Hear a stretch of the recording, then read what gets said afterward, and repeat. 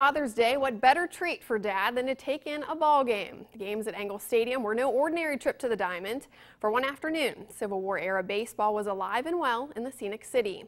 WDEF News 12's Webb Wright takes us on a trip back to 1864 and this Father's Day report. Welcome to 1864.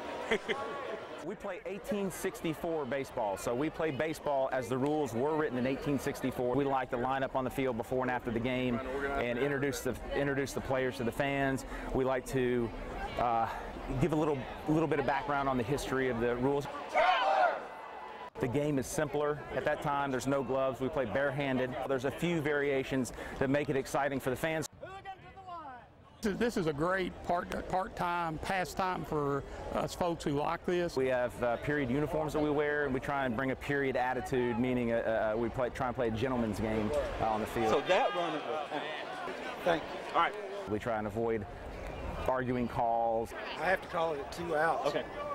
And overly competitive attitudes on the field. Good luck to you, Hooligan.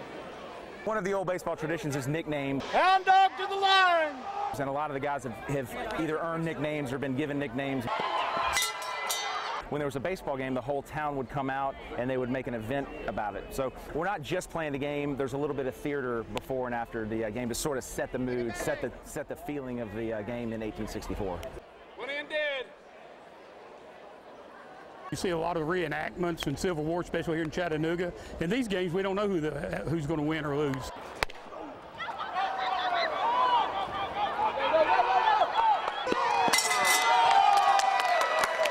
So congratulations to these guys. Hip, huzzah! Hip, hip.